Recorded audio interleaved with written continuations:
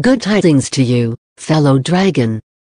We had 5 epic days with 3x event, and many of you ventured on the land of the Golden Castle in Loulan map, so I will talk in this video about this dungeon.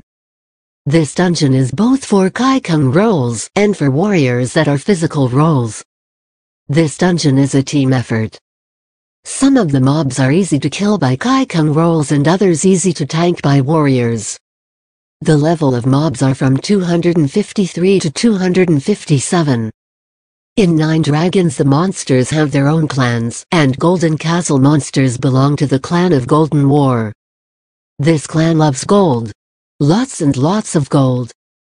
They use their wealth to buy any mercenaries they wish, or to dispose of anyone in their way. They also love to buy secret elixirs and tomes of legendary martial arts to enhance the power and skills of the clan members.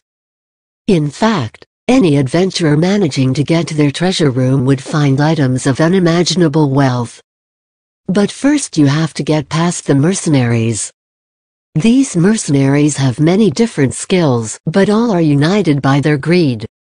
Here you will find the biggest range of weapons arrayed against you of any part of the game. Golden War members use spears, poison needles, mine skills and bows as long-range attacking weapons. A swift and skilled defense is necessary to avoid death from a distance. Mercenaries are also selected to be physically strong to do the most damage in close-range combat. Only highly skilled players can confront any of these clan members and live. At the head of the clan is Wang Dai. He looks daring and powerful, but the stories go around that he is really just a timid and weak man with a love of gold.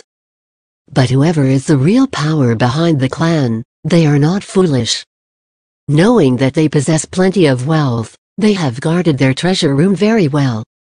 When you see the gold-loving demon that guards the first passage to the treasure room, you may be inclined to smile, and think that this will be easy. But don't be fooled by his smiling face. This demon loves gold so much that he even uses gold coins as a weapon to crush players to death. The second guard also loves gold so much that plated himself with gold and always wears a golden lion mask. But his martial arts skills are awesome, and none but the best will defeat him.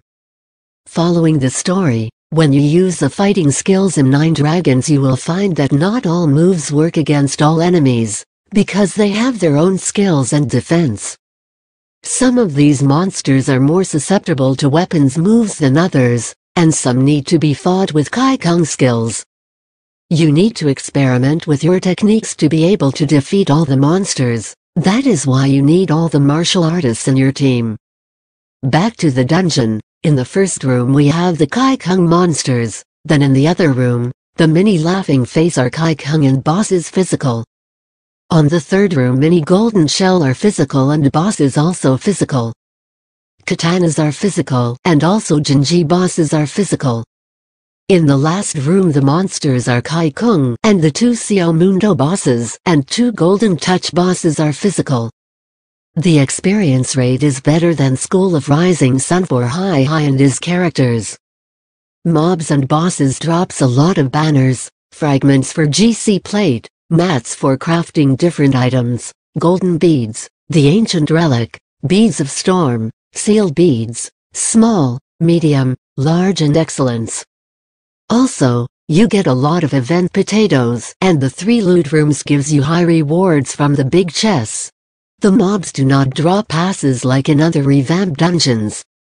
With the high drop rate of banners and sealed beads, the prices for these items drop a lot. Blue banner that was around 1,500,000 dropped to 9,000, and medium beads drop from 1,200,000 to 600,000. Till next time, have a safe journey in the land, because death has had no victory, Grasshopper.